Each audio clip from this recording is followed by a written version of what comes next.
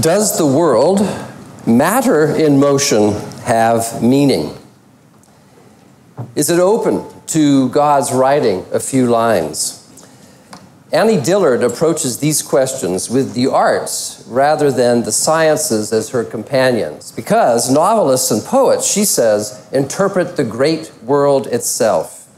However, science and secularization have hushed the bushes and gagged the rocks.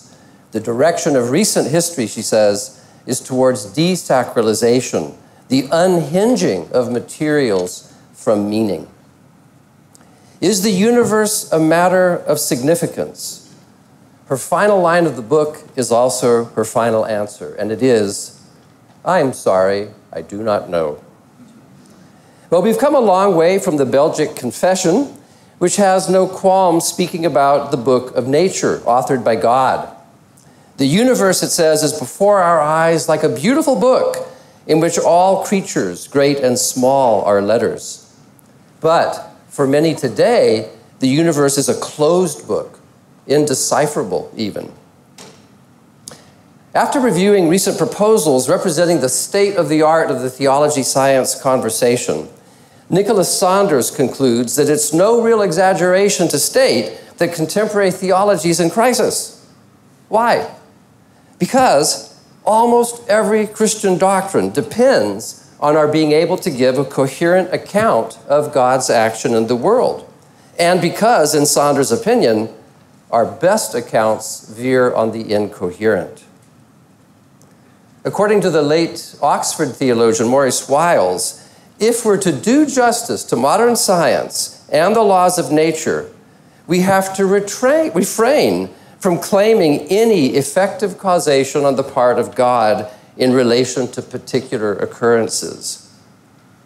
That's a pretty severe restriction under which to do theology, and it requires the remaking of Christian doctrine.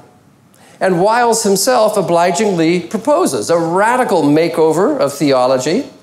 He wants us to think in terms of God's one master act of world-making. He admits it's a highly revisionist thesis, inasmuch as we now have to translate biblical reports of particular divine action into statements of continuous divine activity, an activity that comes to light only when human wills are open to its influence. Wiles thinks that Jesus is the incarnation and revelation of God because he is completely open to the one divine purpose. Not my will, but yours be done. Well, the stakes are as high as they can be because, contra Wiles, the coherence and truth of the biblical story utterly depends on God's bringing about particular real-world events. Israel's exodus from Egypt, Jesus' resurrection from the grave. To remake Christian doctrine, to conform to the criterion of modern science, is to choke the good news that God has done something for us and our salvation. But the only thing those who tuck theology into Procrustean bed can say is, good night, Christianity. So this year's Creation Project theme, divine action, is vital to what we could call the Gospel Project. If special divine action is not the continual sustaining and upholding of the universe, but action that makes a difference by bringing about events that would not have otherwise taken place, how should we conceive it in the world as now described by the sciences? This presentation will have 4 parts. I begin by reviewing arguments against divine intervention. The major stumbling block is identifying the causal joint that explains how something spiritual, like God, can affect changes in something material, like nature. I'll then give a brief survey of 3 non-interventionist accounts of divine action and conclude that all 3 are false starts. The third part retrieves the notion of personal agency, thereby refusing to let the scientific law, thou shalt not intervene, set the terms of the conversation. And then finally, I'll examine speaking as the privileged form of personal action and explore the possibilities of viewing the God-world relation in terms of a communicative bond rather than a causal joint. Henry Staub thinks the book of nature metaphor somewhat misleading. He says, nature is hardly a completed manuscript in which each word is statically interlocked with every other. Nature is rather a dynamic process, resembling a discourse now being spoken and revealing at every turn the meanings and intentions of a living speaker. I agree, which is why I like to think of the world in theatrical terms. Calvin spoke of the world as a theater of God's glory. And a theater is a place to behold happenings and doings, events and actions. So think of the world as a theater of divine operations. The challenge is to specify the kind of operations involved. Now, to speak of special divine action means that God has not simply created the world stage, but he steps onto it, as it were, to do things. In Alvin Plantinga's words, God's action constitutes a theater or setting for free actions on the part of human beings and other persons, principalities, angels, Satan and his minions, whatever. God sets the stage for such free action by causing a world of regularity and predictability. But he causes only some of the collapse outcomes, leaving it to free persons to cause the rest. Well, there's apocalyptic theater wherever God reveals himself in space and time, in, say, a burning bush, a pillar of fire, a thundercloud. An apocalypse is an unveiling, a pulling back of the curtain that divides heaven and earth. And biblical apocalyptic treats the cosmic battle taking place between the evil powers and principalities and the incoming missions from the kingdom of God. God's mighty acts, like Jesus' resurrection and second coming, take center stage in what I'm calling apocalyptic theater. But the world of modern science and its operations is altogether different.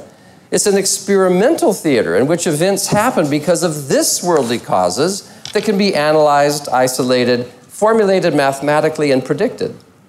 The stage on this view is a place not for meaningful stories, motion pictures, but for repetitive causal sequences determined by the laws of nature, matter in motion. Now, in ancient Greek drama, the gods often appeared at the end of a play to tie up loose ends. They typically made a spectacular entrance, being lowered to the level of the stage by a large lever called a machine, hence the term Deus ex machina. And this is a graphic image of what bothers many theologians and scientists about special divine action, the idea that God mechanically enters into the great theater of the world to alter supernaturally the natural course of worldly events. You see, Deus machina represents everything its critics dislike about the traditional picture of special divine action, insofar as it involves divine intervention. Now, the etymology of intervene is instructive. It means to come, venire, between, enter, and it's the idea that God comes between a natural cause and its natural effect. To intervene is thus to interfere with the normal outcome of physical processes, either by breaking in from the outside or by fiddling with the laws of nature. The standard view among scientists and many modern theologians, like Wiles, is that intervention is anathema. Now, for years, members of the Divine Action Project, a collaborative research program co-sponsored by the Vatican Observatory and the Berkeley, California Center for Theology and the Natural Sciences, has been trying to find ways to account for divine action without relying on divine intervention. And we'll consider some of these ways in a moment. I want now simply to list some of the reasons why that they give for not viewing the world as a place where God stages interventions. So first, they worry that for God to violate his own created structures suggests that he's either incompetent or an unfaithful creator. God would not create an orderly world, they say, in which it was impossible for the creator to act without violating the created structures of order. Second, they're reluctant to endorse what they take to be a crudely anthropomorphic principle of a God who acts inconsistently and arbitrarily now and then, but not as much as he should, given the prevalence of evil and suffering. As one of the members of the Divine Action Project, George Ellis, puts it, if God can heal the sick or alter the weather, why does he not do so more often to assuage my toothache as well as the evils of Auschwitz? Third, there's a concern that special divine action renders or diminishes God to be an agent among many agents, a cause among many causes, pulling the creator down to the level of creation. And what's interesting about those first three objections is that they're all theological rather than scientific. But the fourth one is properly scientific. The worry is that if nature does not behave with law-like regularity, then science wouldn't even get off the ground, insofar as science commits us to understanding events as occurring within an unbroken continuum of natural causes. Now, in the great experimental theater of the world, the biggest challenge to understanding special divine action is locating the point where divine power meets creaturely effect. How does God's transcendent causality interact with the physical particles and forces that comprise the material world? And how can we account for divine action without falling into divine interventionism? That's the problem the Divine Action Project sets out to resolve. So the game's afoot. Everybody's looking for gaps in the causal order where God can act without violating natural laws. The challenge is to specify the nature of that causal joint, that theoretical space wherein divine intention meets physical reality in such a way that the laws of nature are not undermined.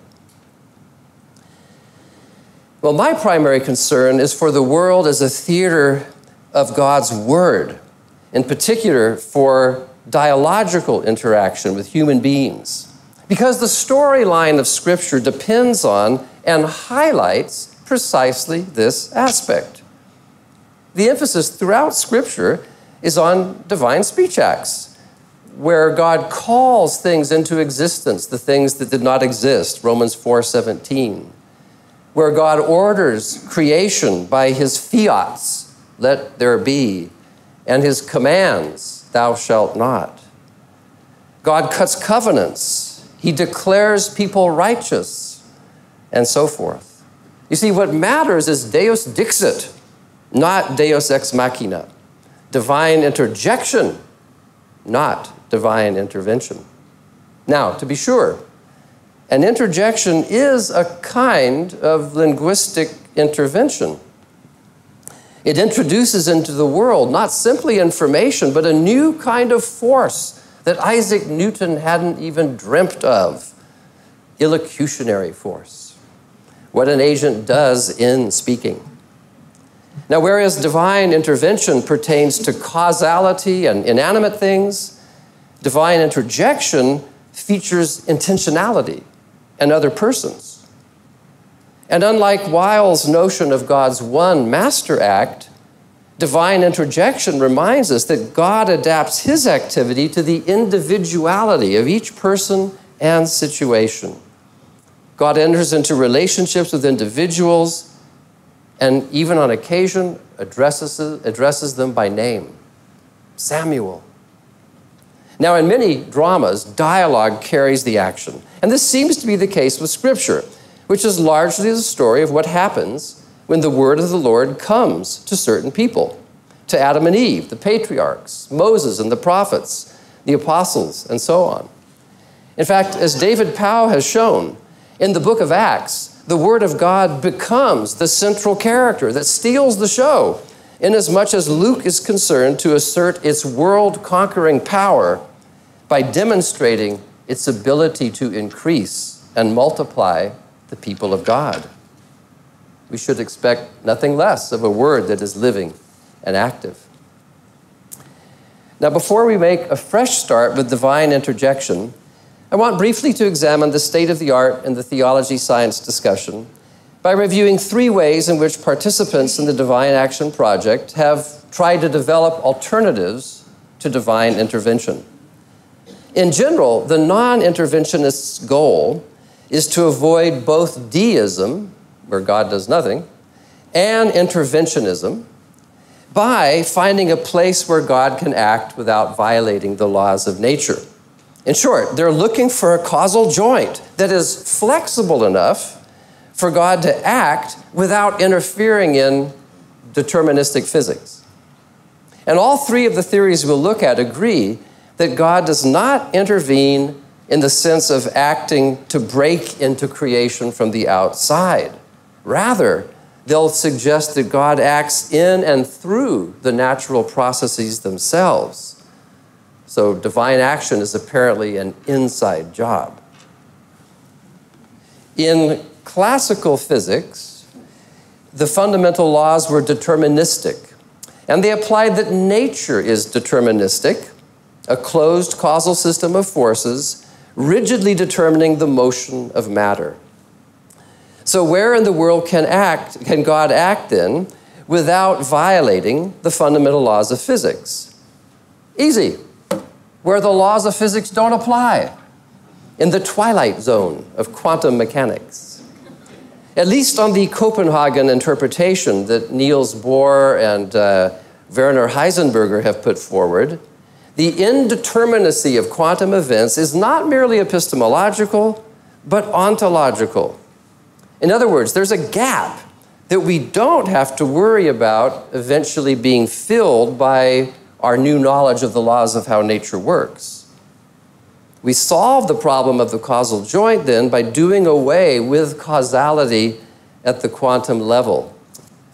Now, Robert John Russell, founder and director of the Center for Theology and the Natural Sciences, says that God can act together with nature to bring about all events at the quantum level, and that these events at the quantum level give rise to what he calls the classical world, the world we live in. But the remaining question is whether or how divine action on the quantum level translates into divine sovereignty into the world in which we live and move and have our being. Now, a second place where God can act without intervening in the laws of nature is in those complex dynamic systems described by chaos theory. God here acts in micro ways that eventually produce mega results, like the proverbial butterfly that flaps its wings in China and causes a hurricane in Kansas. John Polkinghorne of Cambridge locates the causal joint in chaotic systems because, he says, their unpredictability makes room for divine maneuver. The sheer complexity of natural systems suggests that the physical world is open in its process, that the future is not a spelling out of what was implicit in the past. There's real openness. The third non-interventionist model is unique in that it no longer regards the bottom-up causality that characterizes physics as the paradigm of material reality. The new picture views the universe as hierarchically stratified, with the higher levels, like a biological cell, depending on a lower level, like atoms, but you're not able to reduce the behavior of the cell to the behavior of atoms. Something new emerges at a higher level.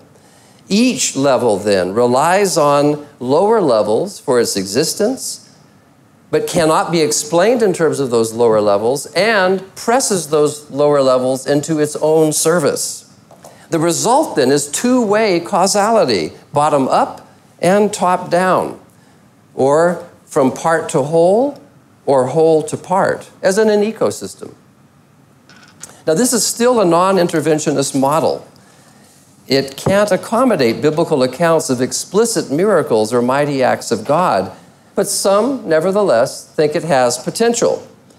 Because the way wholes affect the parts that constitute them often doesn't depend upon energy input. It doesn't require a push. It rather requires information input. This is the right direction. And that opens up the possibility that something other than physical forces can make a difference in the world. Things like holistic organizing principles and maybe human intentions. So by definition, top-down causes are generated at a higher ontological level than that at which they are realized through an effective cause. And Arthur Peacock, one of the leading proponents of this idea, reasons that if God interacts with the world system as a whole, then he could exercise influence on the parts from the top down without abrogating the laws that apply on their respective levels. Call it trickle-down Trinitarian economics. So let me say a little bit more about this role of information. While many scientists continue to think of nature in terms of matter and energy, others, particularly biologists, say that information is the primary entity from which physical reality is built. Think, for example, of the DNA code that instructs cells to make proteins, the stuff of life. Today, the cell is seen as a kind of supercomputer, an information processing and replicating system of extraordinary fidelity. The interesting question for our purpose, though, is where does information come from? Does it really have a causal power? And is information conserved like energy? And if so, where? Well, Peacock sees an analogy with the way in which the mind has causal effects at the level of the body. And if this is true, that would mean that there are other kinds of causes besides the elemental forces studied by physics.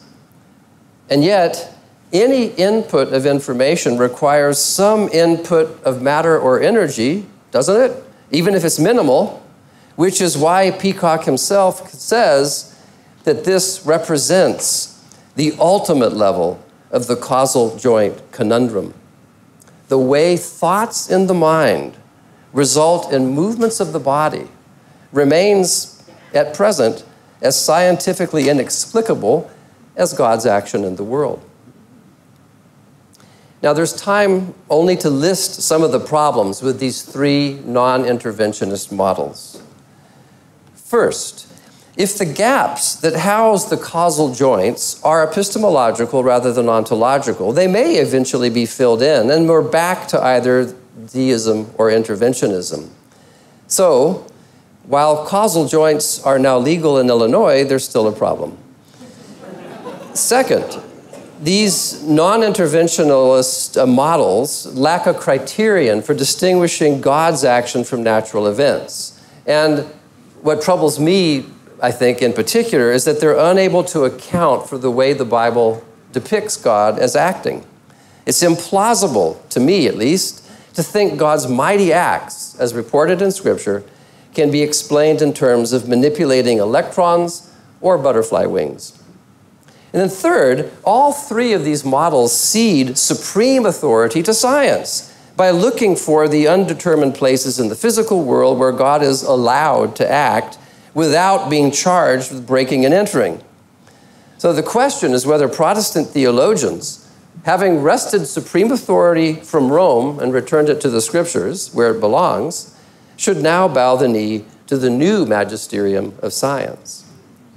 Fourth, the scientific picture wrongly posits competition between divine action and natural processes, as if God were one cause among causes. And this leads to another kind of incompatibilism, namely the idea that either God or physical processes produce effects, but not both.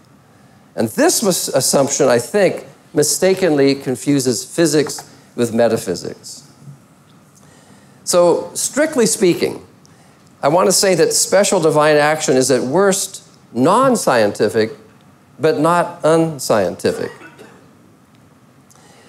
So, in order to do justice to the biblical accounts of divine action, we need to break out of the causal straitjacket that follows from the assumption that God is one cause among many who has to bend over clockwards in order not to interfere with the laws of nature. The picture of a closed causal continuum not only makes divine action difficult to conceive, but it also problematizes the way we think about our own actions. According to Francis Crick, the molecular biologist with James Watson, they proposed the double helix structure of DNA.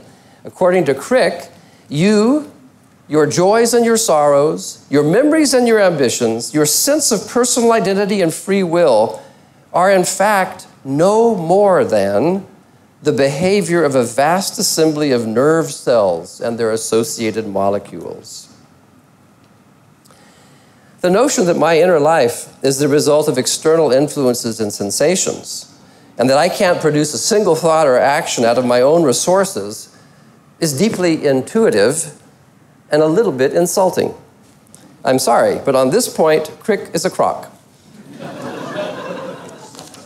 Our new picture then needs a new frame. Call it a theological theology of nature, a Trinitarian naturalism.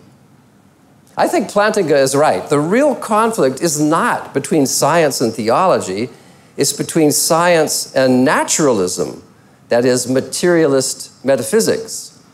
The irony is that the non-interventionist counts we've just surveyed all presuppose a scientistic naturalism that reduces reality to matter and motion. And it's precisely that misleading metaphysical picture that generates the problem of the causal joint.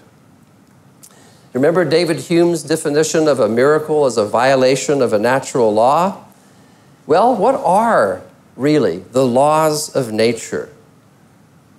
Do they really govern nature? Or are they only statements that summarize the regularities we perceive in nature?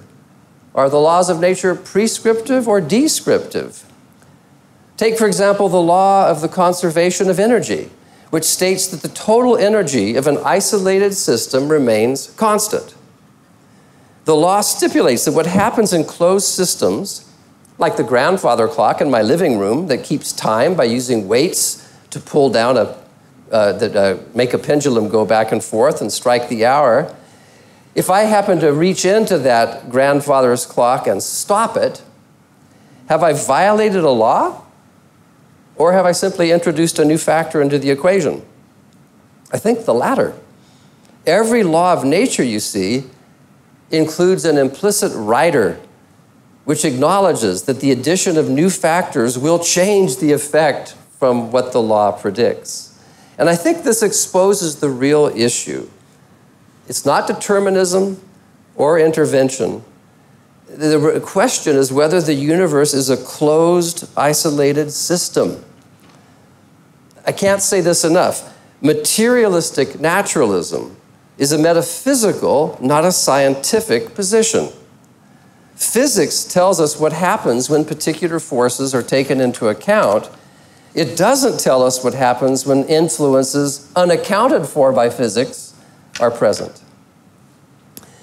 One alternative to reductionist materialism is to think about nature theologically from the get-go. Irenaeus, the church father, insists that God is at home in the world as its creator, so he has no need to engage in breaking and entering. It's precisely God's transcendence over creation that enables him to be immediately present to it. In Thomas Aquinas' words, a thing is whatever it operates, but God operates in all things, according to Isaiah 26:12. Lord, all that we have accomplished, you have done for us. Another Thomas, Weinandy, explains, the God who is wholly other than creation is present and active within creation precisely as the wholly other, not as one cause among causes, but as the primary cause. Something like this was also the theme of John Webster's 2007 concert lectures given here at Trinity. Webster says that it's because God is perfect and has life in himself as the Father, Son, and Spirit. It's because he is perfect that he can be present in our world. So, does God have to break into the world from the outside? No.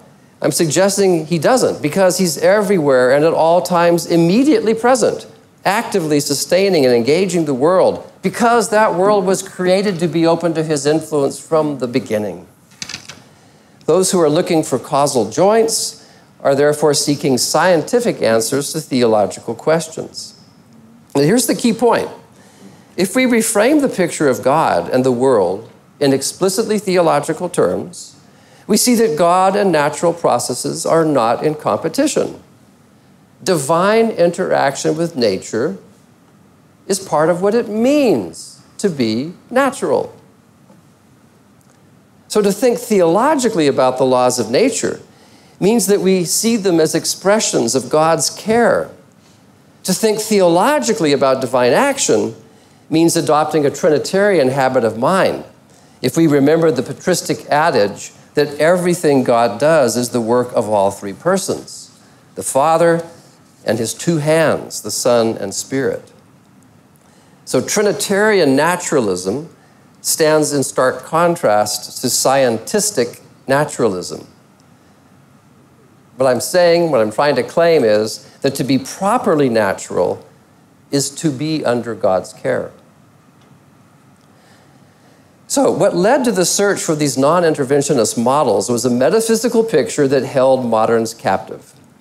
The fear of an anthropomorphism that would reduce God to the level of the human joined forces with the acceptance of a scientific reductionism that displaced God from the world, and the result was the notion of God, to put the notion of God as agent into metaphysical limbo, if not purgatory. So I want now to return to my original suggestion that the natural world is a theater for God's action to the praise of his glory. I believe that a robust account of the agency of God frees him from metaphysical purgatory and enables us to speak of personalist paradise regained. We begin by distinguishing actions from events. Events in nature are occurrences linked in unbroken causal chains of varying length. Think, for example, of chemical or nuclear chain reactions. Events are happenings that one can more or less predict by invoking the appropriate causal laws. But when we ascribe actions to someone, we're doing more than reporting on physical processes. If you ask me what I'm doing, I may say, I'm watering the garden. But I'd probably not say, I'm making synaptic connections in my brain or contracting muscles in my body, even though those descriptions are true on one level. We've all experienced involuntary knee-jerk reactions. That is not yet an action in the way I mean it. To act means to take an initiative, to put something in motion intentionally. We describe a series of events, we ascribe action to agents. And when we do, when we begin to ascribe actions to agents, we find ourselves telling a story that doesn't cite causal laws, but rather gives reasons and motivations for what people do. In short, we begin to talk about persons rather than things. Acting, someone has said, is the creating of history. Now, to be sure, humans are made up of atoms, chemicals, genes. We have bodies that enable us to do things that make a difference in the physical world. And so, in one sense, the human is a microcosm of all the levels of created reality put together. Our beliefs, desires, and values distinguish us from other kinds of creatures, as does our faith, hope, and love. We're created in the image of God. We have the ability for intelligent fellowship with God. Tertullian defined a person as one who speaks and acts. And I think this corresponds to everyday experience. This is me, talking, acting. The key conceptual move is to view personhood as a non-reducible, basic, ontologically fundamental, elemental fact of life. Not to admit persons into your metaphysics is to fall prey to an unnecessary and unbiblical reductionism. I'm not asking you to believe in fairies, as J.M. Barrie does in Peter Pan, but if you believe in persons, clap your hands.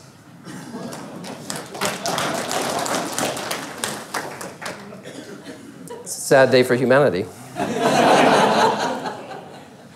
The next step is to insist that human beings are personal agents who can take initiatives and thereby intervene in what would be, without their presence, an otherwise closed causal web of events.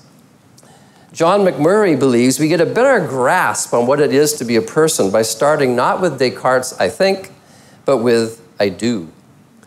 The final step is to relate what I'm saying about personal agency to scientific accounts of the world. Strictly speaking, I don't think it's right to say that persons break the laws of nature when they act. Rather, persons put them to use, put these laws into motion. Acts don't fit into a pre-existing causal order, says Frank Kirkpatrick. Instead, acts preside over, supervene upon, and utilize the causal order through which they transmit the intentions of the agent who originates them. So please note, agents don't intervene in the causal order as much as they supervene over it. They co-opt, they superintend natural processes to achieve their intended aim. Well, the really final step is to relate all this to divine action. But if human agent-initiated action per se is not a metaphysical absurdity, divine action shouldn't be either. If humans can put causal infrastructures into motion, why can't God? William Alston adds a further specification. He says, what is essential to acting is not bodily movement, God doesn't have a body, only that an agent with knowledge and purposes wills or intends to produce certain effects in the pursuit of those purposes. And again, this is less intervening than supervening. It's not that divine action has to fit, much less break into the laws of nature. It's rather that God, as a personal agent, simply deploys lower-level processes of nature, as we do as agents, to realize his intentions. It could be, then, if this is right, that the search for a causal joint turns out to be as pointless as the quest for the historical Jesus. Now, everything I've said to this point has been argued well by others. What follows is an attempt to advance the discussion a bit by focusing on one form of agency in particular, communicative agency. I'm not the first to treat speaking as a form of divine action, but few have done so in the context of theology and science. It's a project ripe for harvest for three reasons. First, because unless God has at some point made himself known in intelligible speech, we would not be able to say what he is up to in the world. Divine interjection disambiguates divine intervention. Speaking is also what distinguishes the true God of Israel from the dumb idols of other nations. False gods like dead men tell no tales. The second, much of what Scripture reports God doing involves speech acts, and a number of things, naming, promising, commanding, exhorting, require a communicative medium like language. And then thirdly, communicative action is particularly suited to divine human interaction, because speech is not the kind of action that by itself deprives another of one's freedom. Or to put it differently, significant self-communication that comes to us from others is never experienced as a mere intervention from the outside. What gets touched by communicative action is not something bodily only, your eardrum, but something deeper. You can touch a person's heart through communicative action. God thunders wondrously with his voice. He does great things that we cannot comprehend. Job 37, verse 5. And this is my thesis. Many of the mighty acts God does in the world involve putting not matter, but morphemes into motion. A morpheme is the smallest particle of meaning, either a word or a word element. So the word impassibility is composed of three morphemes: im, passible, and ity, designating a quality. So Daniel Dennett, no friend to Christianity, is fascinated by words. He says we're as dependent on words as we are on vitamin C. Words are the lifeblood of cultural evolution. He admits that we don't yet know how to identify brain tokens of words by their physical properties. So strictly speaking, brain reading isn't possible. And as to words themselves, Dennett says they have no mass, no energy, no chemical composition. But my, do they pack a wallop. Is not my word like fire, declares the Lord, and like a hammer that breaks a rock in pieces? Talk about energy. So by divine interjection, I mean the act of God putting a certain sequence of morphemes into motion in order to bring about a change in the world. And interjection is an interruptive word, as in the word of the Lord came to, an expression that occurs about 100 times in the Old Testament and is arguably at the heart of the Dabar project. Usually, the word of the Lord comes to a person saying something, which is to say doing something. Andrew Shedd says, the word of God is the subject of the narrative framework that structures the book of Jeremiah. And we follow it, the word of God, on a journey of destruction and rebuilding that spans the earth. Mark Gignelliot says something similar about Isaiah. He says in the second half of Isaiah, the central dramatic figure is not the human prophet, but the word of God. A word, he says, whose effect and power continue beyond the earthly existence of prophets and apostles. You may be wondering, how can God, who is spirit, produce language? Well, William Alston notes that using vocal cords is not essential to speaking. That's the way humans do it, sure. But God has other ways of communicating messages. Alston says, if God wills, and hence brings it about, that certain thoughts form in my mind, together with the conviction that these thoughts constitute his message to me at this moment, that is as full-blooded a case of direct divine action in the world as the production of audible voices. It is but a vulgar prejudice, he says, to suppose that decibel levels or number of observers is a measure of the divine activity level. Can morphemes in motion produce macroscopic effects? Yes, they can. In putting morphemes into motion, God performs a variety of communicative acts: interdictions, introductions, interrogations. God establishes laws, initiates relationships. He imparts wisdom, all by putting morphemes in motion. Daniel 2 provides an interesting example of how divine communicative action produces geopolitical effects. God sends a dream to Nebuchadnezzar, who's desperate to understand what it means. But no one can show its interpretation to the king except the gods, he says, whose dwelling is not with flesh. But then God reveals the meaning to Daniel, who's able to make it known to the king. Daniel tells the king what the thoughts of his own mind mean. And in return, Nebuchadnezzar makes him ruler over the province of Babylon. Or consider Hezekiah's plight when Sennacherib, king of Assyria, invaded Judah and confronted him with the political reality that Egypt would be unable to make good on its promise of support.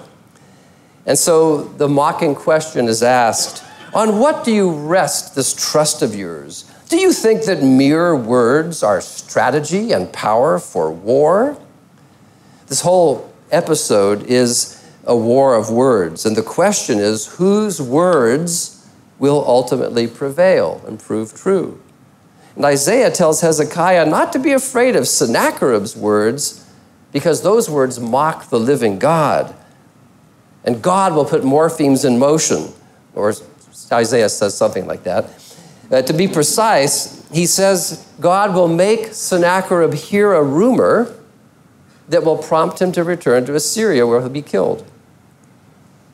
Well, I can't say I've received dreams from God myself, but I am often on the receiving end of certain ideas. Can science explain where ideas, especially the creative ones, come from? I show up at my desk, I read scripture, I pray, and then I wait for the morphemes to wash over me, and I thank God when they do. The divine interjection involves more than the inputting of information. DNA molecules do that. What God wants to communicate is something of his own light and life, which is to say, his Son and Spirit. Jonathan Edwards held that God created the world so that he could communicate himself. And this happens most fully only to intelligent beings. What God communicates is more than impersonal bits of information. In Edwards' words, the communication of himself to their understandings is his glory. And the communication of himself with respect to their wills is their happiness. He also says, the Son communicates knowledge. The Spirit communicates both love and joy. And Edwards describes this divine action as conversation. By conversation, he says, I mean intelligent beings expressing their minds to each other in words or other significations equivalent. Divine communication is, I'm suggesting, the paradigmatic mode of divine action in the world. And again, by communication, I mean more than transmitting bits of information.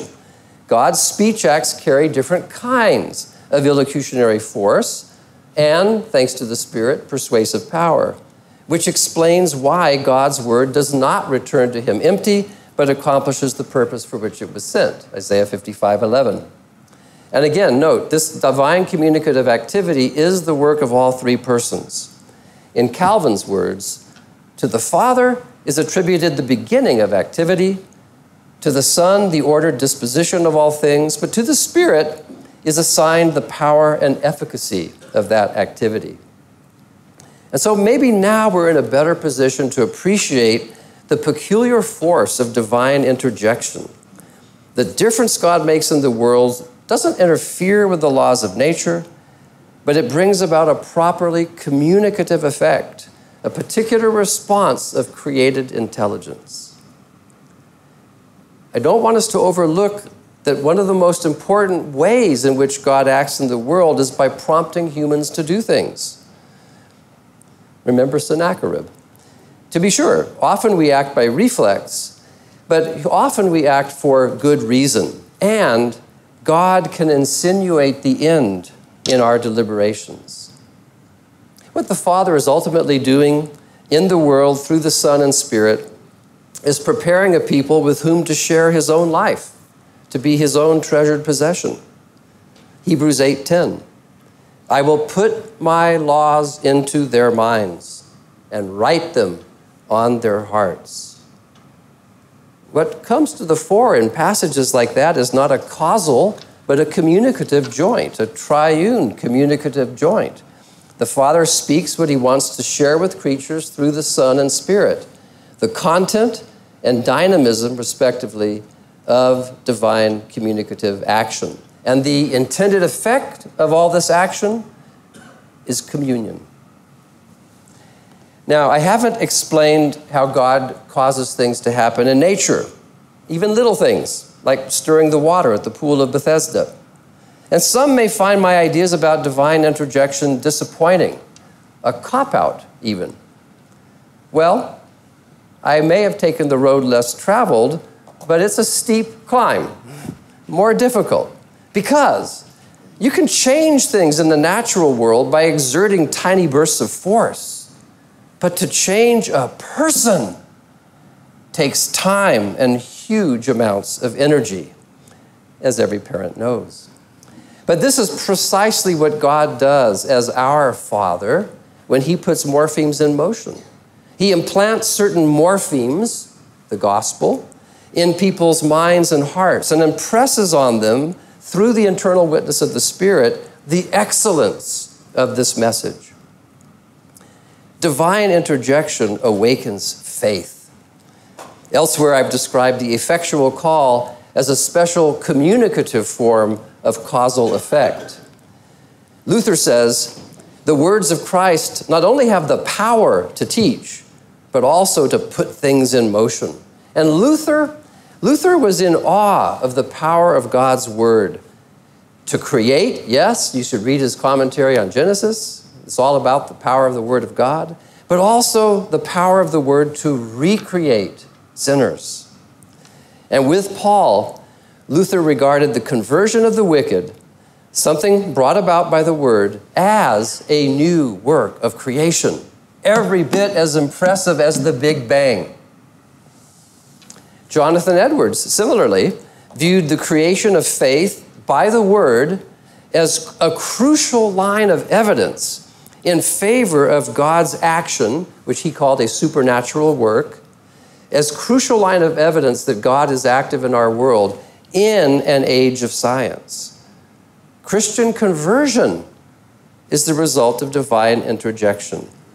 Paul in Ephesians 2:1, you he made alive. Marilyn Robinson describes faith as an act of God effecting human consciousness, a quality of mind.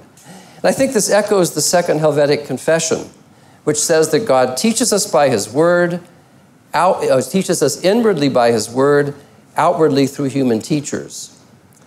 Second, in addition to awakening faith, divine interjection forms the human spirit. And this, too, is a way of bringing about real-world changes. How does divine communicative activity change the human heart? Well, according to Claude Shannon, the father of modern communication theory, information involves the transmission of intelligence. William Dembski explains that at its core, information is about the impartation of patterns. Keep that definition of information in mind, and now listen to Ezekiel 36. A new spirit I will put within you, and cause you to walk in my statutes and be careful to obey my rules. You see, what I think God is ultimately seeking to impart to us through his interjections, through putting morphemes in motion, is nothing less than the pattern of Christ. Divine intelligence and love incarnate. Paul says, but we have the mind of Christ. So speaking of the power of words, the late New Testament scholar Donald Jewell tells a story about how a teenager changed his reading of Mark's gospel with one statement. It was during a Bible study he was leading with these teens.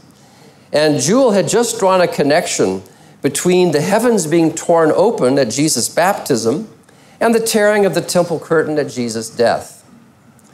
He said, the tearing means that in Jesus, God has removed the barrier, affording us access. Then the teenager, and I like to think that he had acne, the teenager said, that's not what the passage means. It isn't that we have access to God, it's that God has access to us. God is here among us on the loose. The boy's words cut Jewell to the quick. Jewell writes, I knew he was right, and something invaded my imagination that has reshaped my experience of Mark's gospel, the Christian message, God, and the world. The actual reading of the story of Jesus' baptism did something within the world on this side of the biblical page. Words were let loose in the imaginations of a small class and their teacher that tore gaping holes in their imagination. Through ordinary words, God intruded into the intimate realm of our imagination and began reshaping the world. So where and in what manner does God speak today? The supreme instance of divine communication, of course, is Jesus Christ, the divine interjection made flesh. And that continues indirectly through the words that witness to him.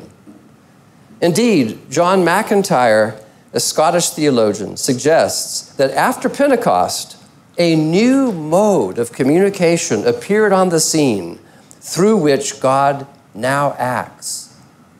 We call it the sermon. Now, your homiletics classes may not have described preaching as setting morphemes into motion. But consider, according to the Second Helvetic Confession, preaching is a form of the Word of God. Heinrich Bullinger, its author, comes close to describing preaching as a means of participating in God's triune communicative action. For God himself alone, by sending his Holy Spirit into the hearts and minds of men, doth open our hearts, persuade our minds, and cause us with all our heart to believe that which we, by his word and teaching, have learned to believe. The Father sends the word of the Son in the power of the Spirit to open, persuade, and convict through this peculiar kind of causality I'm calling communicative. This may suggest that we've been looking for divine action in the wrong place. It's not in the fire, or in the thunderstorm, or in the chaos, or the quirkiness of the quark. It's rather in the pulpit, which Herman Melville famously compares in Moby Dick to the front of a ship. Yes, the world's a ship in its passage out, and the pulpit is its prow. So I hope you'll find this encouraging. Ministers of the gospel are not like those who vainly speak into the air. Rather, they are the instrumental means of special divine action. The ministry of the gospel makes all the difference in the world because it communicates the word that is ever living and active. So, parse your verbs correctly and put your morphemes into motion to the glory of our God and Savior. Thank you.